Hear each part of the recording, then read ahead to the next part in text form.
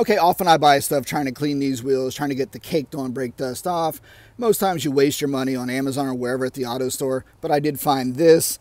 This is Meguiar's wheel and tire cleaner, hot rims. This stuff works great. I sprayed it on, let it sit for at least 30 seconds, and took a brush and just worked in the nooks and crannies all around here. And this stuff came on. I did came off, and I had to do 2 coatings to get most of it off. Rinse and repeat, right? Do not let the stuff dry. So 30 seconds, start brushing, and the this iron buildup from the brake dust will come right off.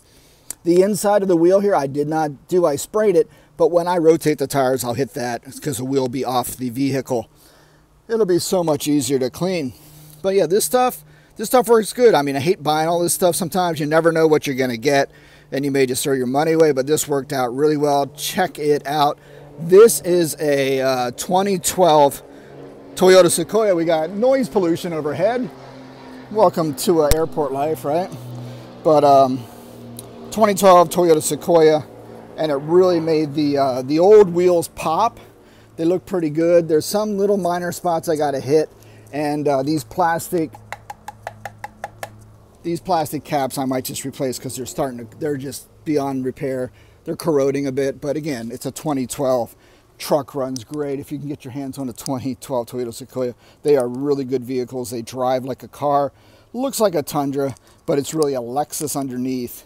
Yeah, it's a really good car. All right, there you go, man. I posting something that works for me, and hopefully it'll work for you.